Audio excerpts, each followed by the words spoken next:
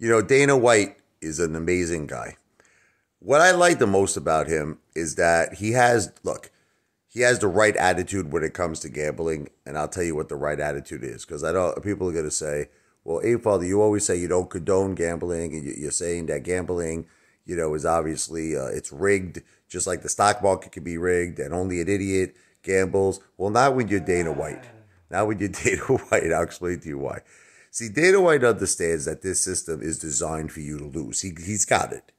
He's not like one of those idiots, who goes down, let's go to Vegas, let's go party, and everyone goes down there and they're drinking and they're partying and they bring money that they know they're going to lose. They're not going to Vegas to win. They're going there to lose. Okay. Dana White, he don't care about the casinos, friggin' alcohol. He's got a host, but he doesn't give a shit. The guy's got more money than forget about it. All of those people at the casinos, the guy is friggin' loaded.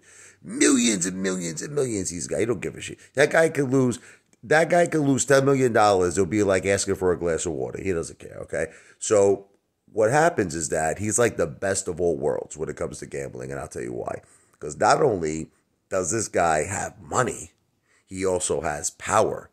This is the guy, okay, who he's the president of the UFC, but at one point, it was his, it's all his. It was the UFC was his, man. He still runs the show technically, but he sold it for a fortune. Now he's the president. But now here's the thing, he's such a great blackjack, player, such a great card player, okay, that what he does is he waits, he waits just for the right move, makes a gigantic, huge bet, and he wins, he's out.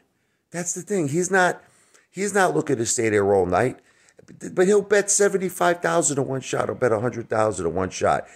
All he needs to do is hit once or two times. He wins 100, 200 grand. He's out of there. Hey, that's not too shabby for a night's work.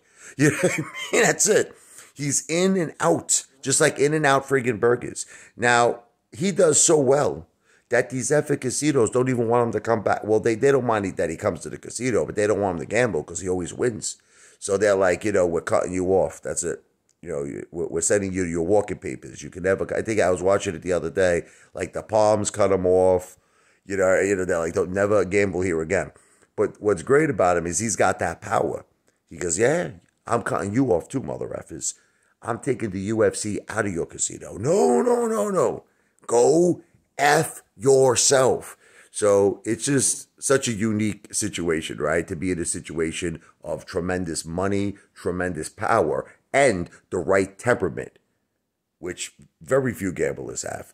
Goes in there, wins, in, out, keep your food, keep your alcohol. I'm an effing millionaire. I love it. I love it. Dana White is the man.